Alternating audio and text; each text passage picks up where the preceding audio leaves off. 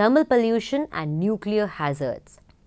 Thermal pollution is defined as the warming of an ecosystem to the point where desirable organisms are adversely affected. The discharge of warm water into the water bodies is thermal pollution. Artificial heating of the environment is termed as thermal pollution. Thermal pollution, heat stress can have both immediate and long-term effects. Thermal pollution has effects on all processes and systems and has severe consequences locally, regionally and globally. Natural causes of this type of pollution are volcanic eruptions, and man-made causes are urban phenomena and industrialization. Thermal pollution poses a serious problem that affects all physical, chemical and biological processes and the metabolism of organisms.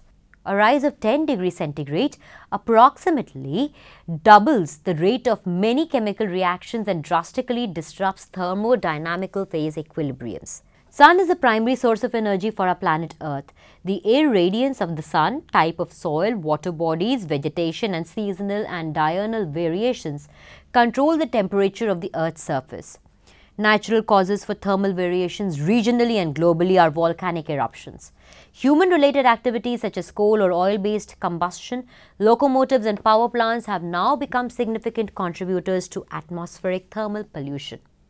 Heat and hot water result from many industrial processes. They are in particular byproducts of the activity of the power stations. The water ejected into the marine mediums has harmful effects primarily on the marine life.